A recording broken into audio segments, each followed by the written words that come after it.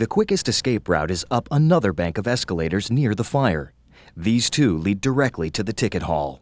As soon as we got near the top, we noticed it was really dark and smoky. This was the lowest point of the fire, indicating the fire had started there and burned upward.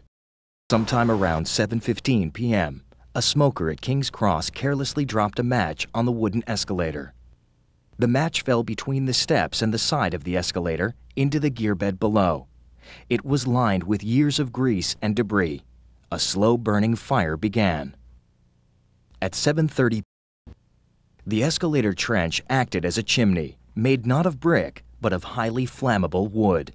At 7:45, a superheated wall of gas suddenly rushed up the escalator, priming everything in its path to burn. The hot gases and flames exploded into the ticket hall, feeding off years of thick paint on the walls and 3 tons of varnished wood on the escalator below. The cavernous room was a death trap.